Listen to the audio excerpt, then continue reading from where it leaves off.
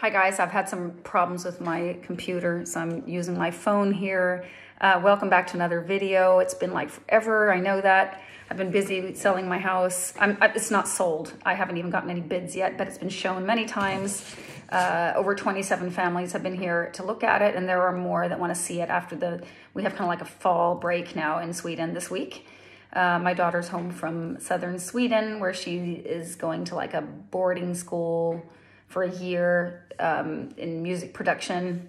It's great fun to have her back. But anyway, I've been trying some incredible fragrances and I'd like to share some with you today.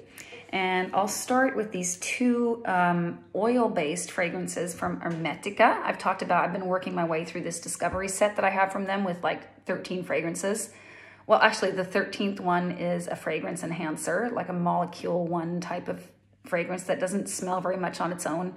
That one, I'm not into that kind of stuff. I did try it. I tried to like layer it and see if I could, you know, some of my weaker fragrances, if I could sort of get them to perform better. I didn't notice much difference. So anyway, but these two fragrances, one is called Patchoulilight and the other one is called Greenlion. It's actually in one word, Greenlion, not Green Lion.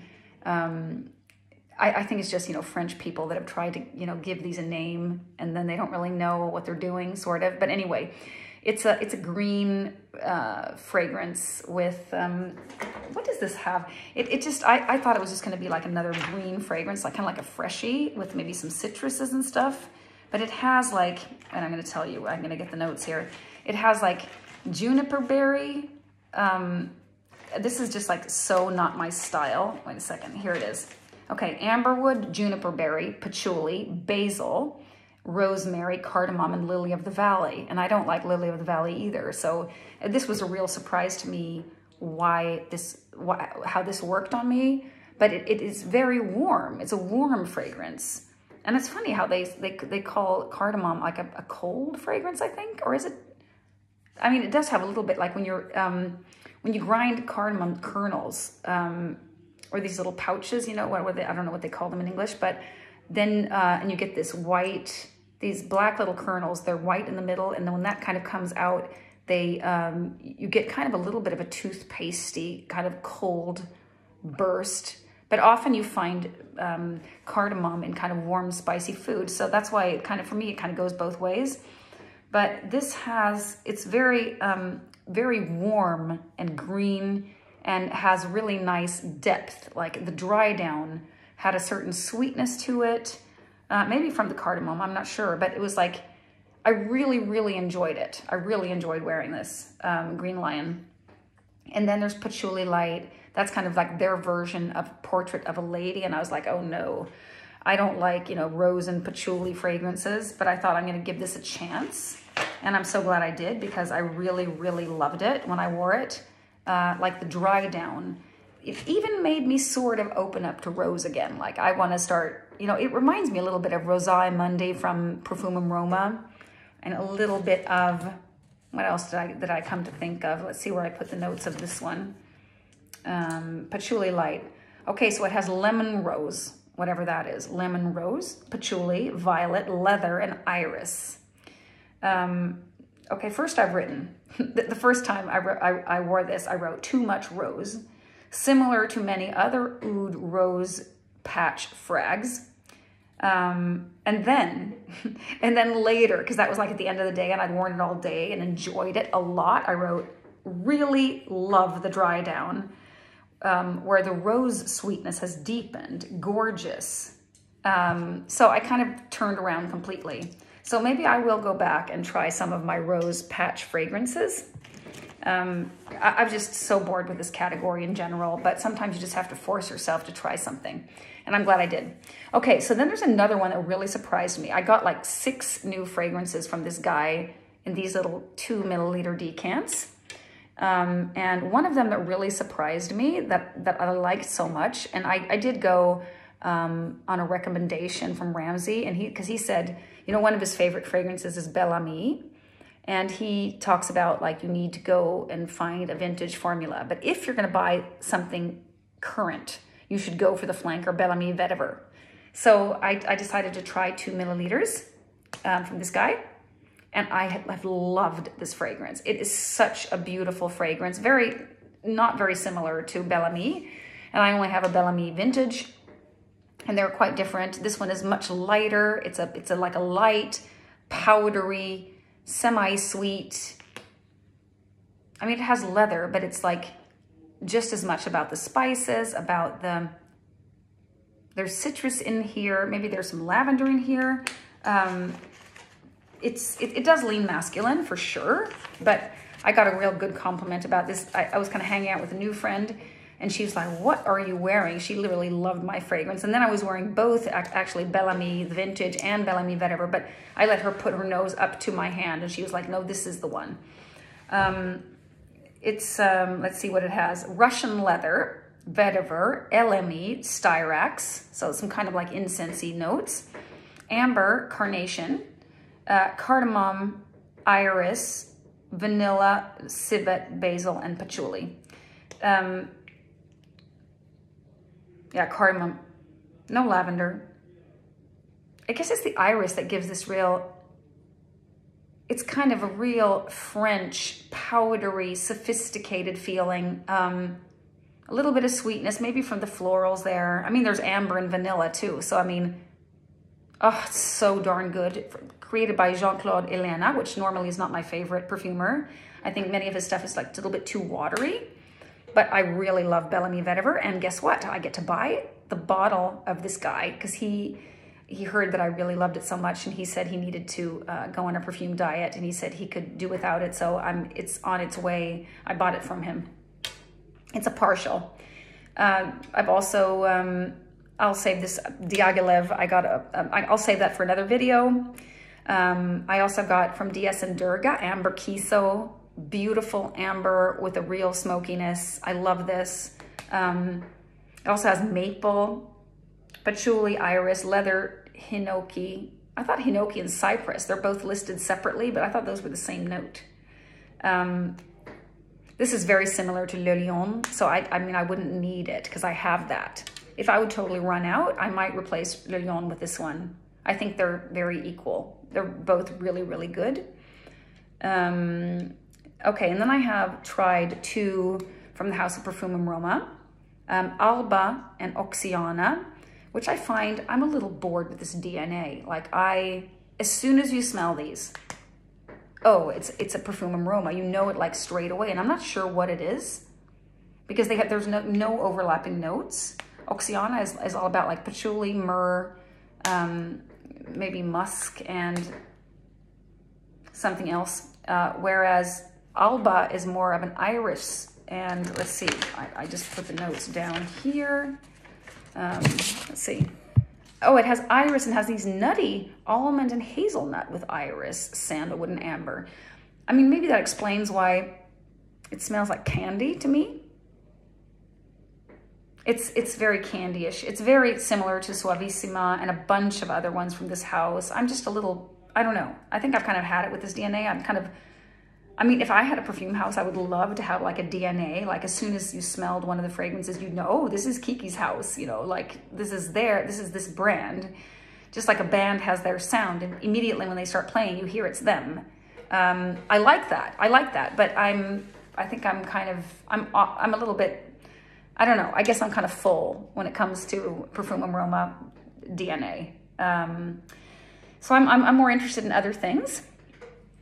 A fragrance that I've really, really loved that's not my style at all is this one from Etat Libre d'Orange. It is called Frustration, and it belongs to their high-end line that, you know, where the labels are a little bit more like made from metal. I think the bottles are like black or very dark anyway. This is so good. It's vanilla, but it's like combined with rum and vetiver and chestnut and like sweet baking spices, perhaps. Let me see. I think I have notes from this too, but it's like, it's not the kind of fragrance that I typically go for. Let's see. Okay. It has rum, cinnamon, and cumin in the top. I don't get the cumin too much. If you're sensitive to cumin, don't worry. It's not too bad. Vanilla Absolute Labdanum. So it's kind of it's heavy. like resinous, but it also has like, and then chestnut bourbon vetiver and guaiacol, I guess is kind of a synthetic guaiac wood perhaps. It's really good. It's from the house, I already said, Etat Libre. Then I've also tried one that I'm kind of a little bit like, I'm not sure. It's good, but it's not like full bottle worthy perhaps to me. And it's called Parfumerie. Parfumerie Generale is the house. It's Pierre Guilllaume. I don't know if they've changed names or if this is the old name, the new name, but they're the same. It's called Suede Osmanthe 5.1. And it is a really light, musky wear with kind of like Iris Prima. But Iris Prima is more like iris and suede. This is more like fruity and suede, but it's kind of like real feminine and soft. I'm just gonna remind myself here what it was about it. Oh, now I remember. It's like really, really good when you spray it on, but it doesn't take long until it's kind of like gone. Like I get that feeling like it's a real skin scent. It's like, it's really good when you first spray it, but then you have to kind of hunt for it. Like, where is it? Where is it? Am I still wearing it? Like that. So I don't think that it's quite worth it to me, but it's really nice. It's really beautiful. The fragrance itself, I mean, I really like it. Okay, so where were we? Then I gave Patchouli Noisette from Les Indemodables another chance, and I'm glad I did. I tried this in the warmer weather, and I thought it was really boring. And it is very simple. Not much happens like from beginning to end, but what made me go back to this is when I tried on Pistachio from DS and Durga last week. That has a pretty heavy dose of patchouli. This is different. That is much more sweet and vanillic. This is like not sweet. I find it interesting. The only notes listed are patchouli and hazelnut, but the patchouli itself has so many facets that you could just wear it by itself. It's so, I don't know, just so deep and satisfying. It has kind of it's kind of like dry and dusty and earthy and spicy and a little woody and maybe a little hint smoky. It's super satisfying. And I mean, they've made this with a new method. They've used ultrasound producing this. I mean, not that I really care. I care about what it smells like, but I just find it interesting. It's just, I mean, I won't be buying a bottle. So because of the price, they're really, really expensive, but I respect this house a lot. They use a lot of naturals and they specify, I mean, they're really into the raw materials. So that is something that I do respect. Then the other day I wore, this is a 2010 version of Shalimar EDT. Oh my God, I've enjoyed this so much. It does have a little problem with the fishy smell on the top. And I think I've now kind of like circled. It happens with fragrances with citrus notes mostly. It never happens to like heavy amber fragrances, like that the decant itself starts to smell fishy. But thank God it doesn't come onto the skin. It's only slight on this one, not too bad. But when I wore this the other day, I mean, seriously, this does not behave like an EDT. This is incredible. This projected for hours and hours. It was so good.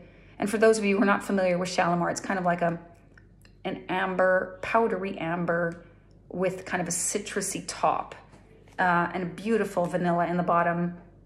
I just enjoyed this so much. I'm really going to hunt down a bottle of Shalimar someday. I mean, I have also another decant of like a vintage Shalimar, and I've also tried the really old PDT. And those three, I think that I'm out of the PDT now, but the Parfum de Toilette, they used to have a concentration called that I think was about like an EDT, but they're all very similar. So I think back in the day, like 2010, the regulations were still in a way where you can make quality perfumes. That's what I hear a lot of people say anyway. The new modern Shalimars, I've not been as thrilled with. I have actually tried the new Iris one. I just thought it was really nothing special. I wouldn't buy a bottle. Okay, now I'm going to tell you about my favorite fragrance from this week that I absolutely love. It's really, really expensive, so I probably won't be buying a bottle, but I might buy a few samples. This fragrance is incredible, and it is Hera from Papillon. And this Liz Moores created this for her daughter's wedding. And it is like a white floral, not only white floral though, it's orris and ambrette. It does remind me a little bit of Angelique that I already have, but this is much more, that one is more creamy. This is a little bit more, it's very, very floral. And it reminds me a little bit of old Guerlains. I'm thinking of like Vol de Nuit, L'Heure Bleue, L'Heure de Nuit, Apres L'Onde, all these ones. But this is not watery like a Guerlain. A Guerlain is like you're walking through a garden and it's like all the leaves are all dewy. This gives you more of a, it's much more concentrated, like you've reduced it, like you've taken away, all the water has been evaporated, and you're just left with the gist of like the floral aroma. I'm sure there's oak moss in here. It's not listed, but the notes listed are like orris. Let's see, I've got this somewhere. Where did I? Hera. No, I just tried that. Let's see, it's here. Okay, so it's orris narcissus. I'm not super familiar with narcissus. Jasmine, heliotrope, ambrette, rose de mai, musk, orange blossom, and ylang ylang. So it's like, it's a floral fragrance. And I'm like, I would never have thought like such an expensive to spend so much money on just a floral fragrance. But this one is spectacular. It's just incredible quality. And I wore it like, did I wear it yesterday or the day before? It was just kind of radiating. Like I smelled it all day. This is her first extrait de parfum. So it's really, really concentrated. Also really expensive. But I think you could probably compare this with like a bottle twice this size because it's so intense. And I only have this little tiny, it's like not even 1 milliliter left. I've worn it once. I can probably get, since it's so strong, I'll probably get like 3 more wearings out of this, which I'm really looking forward to. I love this. This is so darn good. And I don't know, white floral fragrances. That's kind of like how I entered the niche world. Well, I mean, jasmine is maybe the only white. No, okay, jasmine and orange blossom are, I guess, like the white florals. Narcissus, I'm not sure if it's white. And then there's like heliotrope and orris, as I consider more like a purple flowers. And then there's a little rose, and then ylang ylang is a yellow flower, more tropical. But it's like, I mean, it is a wedding fragrance, but you could use, I feel like super feminine in this fragrance. I mean, I'm sure a guy could wear it too, but it's incredible, incredible. I love it so much. So definitely 10 out of 10. And then I'll just mention a few before we hang up here that I didn't like. And the one that I'll never ever put onto my skin again is Purpose by Amouage. I mean, that was absolutely horrible. I mean, Quentin Biche, I don't know what he's up to. I was thinking, what is it that's so bad in here? It's like it has this Akigala wood that I think is like Givaudan, you know, only they can use it in their fragrances. And he also uses a note of mystical, which is like a molecule type note. But that's also found in Blanche Bête from Liquide Imaginaire, which that I really like. So I don't know what the real problem is here, but I think it's an absolutely awful fragrance. Like I was watching TV yesterday, I only had a little bit right here, and I was just like, oh, this is horrible. You know, I just couldn't stand it. Really bad. And then I tried 2 fragrances from Thameen. It's I think a house based in London, where the old creative director from Amouage, Christopher Chong, I'm not quite sure how to say his name, went after he was at Amouage. He's like a new creative director there at Thameen. And Thameen is a house that tries to combine like Eastern and Western culture. And I thought that sounded interesting. I just thought I'd try these 2 fragrances. So I bought them from someone in the group, but they're both so masculine leaning. So I decided to pass them on already. The Hope and Green Pearl. And the Hope, I'll start with that one. The first thing I thought of when I smelled it was like, this is a tobacco fragrance. This is really like a boozy tobacco, really boring fragrance. But then I checked the notes, and there was no tobacco in there. The notes were cinnamon, cloves. Let's see. Oh, the ones on Fragrantica are not the same as if you go to the brand's website. On the website of the brand, it's cardamom, frankincense, cloves, cinnamon bark, pink pepper. So, you know, quite a lot of spices there, and also really, really sweet. In the mid, immortelle flower, patchouli, cedar, and nagarmotha. And nagarmotha is like a really, really heavy note, leans very masculine. And in the base, labdanum, musks, vetiver, and olibanum. I didn't get much of the smokiness. I get mostly like super sweet, like a honey tobacco fragrance. And I felt like this has been done before. This smells like so many other fragrances. I just feel like we don't need another fragrance like this. Like maybe a little bit like Angel's Share, that kind of fragrance. Like so so sweet. Don't like it, don't like it. The other one, Green Pearl, I liked. I really liked it. That one had, it gets compared to Silver Mountain Water from Creed, but it has apple added. That's what someone wrote. And I'm not so familiar with that fragrance, but I really like this. It has tea and artemisia in the middle, and I really like artemisia and tea. So it has a little bit of a bitterness in there. And then, but it's also slightly sweet, probably from the tonka bean, and maybe a little bit from the apple. And then in the top, there's like bergamot, mandarin, neroli as well. And then it also has some black pepper. I mean, I liked it. I just felt like I'm not gonna spend my time on this really masculine fragrance. Sorry, I needed a little drink. I'm just gonna wear things that I really love. There's just too few, there's too little skin, there's too little time. I'm still feeling almost stressed in the morning to choose a fragrance. I'm not gonna spend my time on the ones that I really feel like are not my style. I wanna wear things that I wanna wear, and it needs to be kind of just, you know, following your, whatever is attracting to me, because this is just all for fun so far. I mean, I have still not figured out what I'm gonna, you know, how I'm gonna support myself, but by selling the house, I will at least improve my economy a lot, as much as if I got a job, because then I can invest some of the money. I'm moving to like half the size, to a small house, or an apartment or a row house, or I'm looking for something smaller and more convenient for me. But I have really enjoyed like this, just decluttering, or just enjoying a house that's free from clutter. Can highly recommend, you know, spending some time getting rid of things, and I just in every room I have like green flowers, like plants, and then I bought like fresh flowers, kind of like this one. Look at these. Look at these. They're so incredible. And I have in other rooms I have other kinds of flowers. And they all kind of wilted, so I had to go out and get new ones, and I've enjoyed that so much. I've never spent time putting flowers in vases and stuff, but it really lifts the rooms. I mean, it really makes such a difference with some fresh flowers around. And I have, you know, 3 pots of basil here in the kitchen, just kind of like, it just kind of gives so much, there's something happens. And I've really liked the way, you know, the stylists have used rugs, how they've used, they just have such nice items, like, and like couch cushions with structure on them, and like just changing some of the stuff to lighter colors.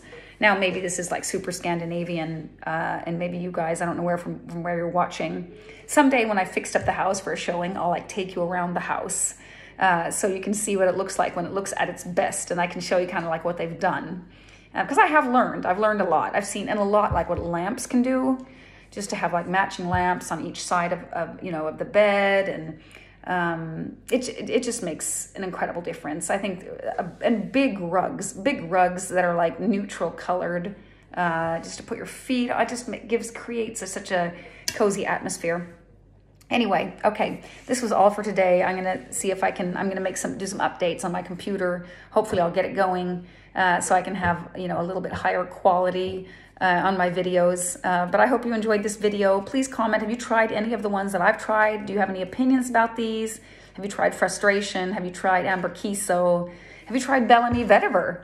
Highly recommend Bellamy Vetiver, because that's not so expensive either. I mean, I really highly recommend Hera, but it is really pricey.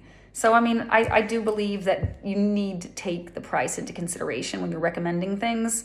I find that a lot of influencers out there, they don't even, you know, they don't even think about the price.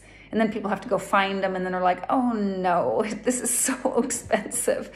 So I'm not calling Bellamy Vetiver a cheapie at all, but it's also available. You can find it like probably in your local department store, and it's not that bad, you know.